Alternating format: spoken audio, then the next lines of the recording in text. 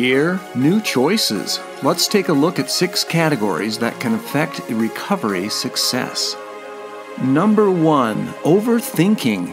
Overthinking is very common and may be caused by self-doubt, self-esteem issues, concerns about repeating past patterns in relation to prior bad experiences, traumatic experiences, or anxiety. Overthinking makes it hard to enjoy life and can impact emotional regulation as well as sleep patterns. Number 2, inconsistent sleep patterns. Researchers discovered that fluctuating amounts of sleep and irregular bedtime and wake-up times put people at an increased risk for obesity, high cholesterol, high blood pressure, high blood sugar, and other health problems. And for each hour of sleep variability, these risks went up by as much as 27%. Number 3, hanging around negative people.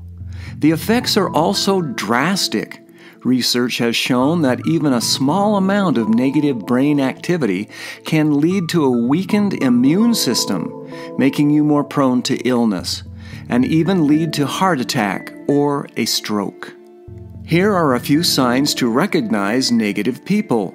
They always worry. Negative people thrive on worry. They are pessimists. They can never see the brighter side of life. They complain a lot. Negative people are serial whiners. They hesitate to experiment. Negative people never move outside their comfort zone. Number 4, not exercising, sedentary lifestyle. The biggest diseases you're at risk for when you spend too much of your life sitting are type 2 diabetes and heart disease.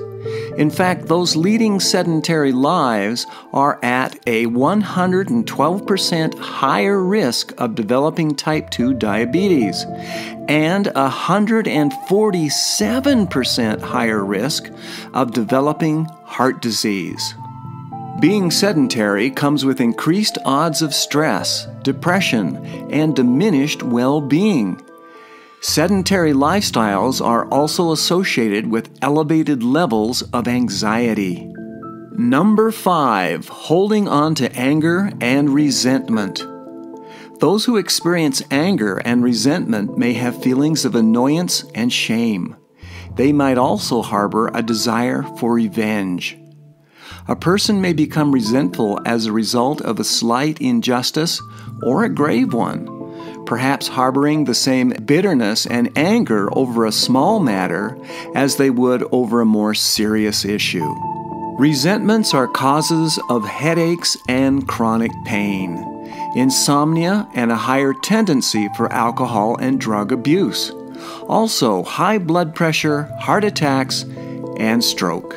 Number 6, having a poor diet plus not drinking enough water. How does poor nutrition affect us?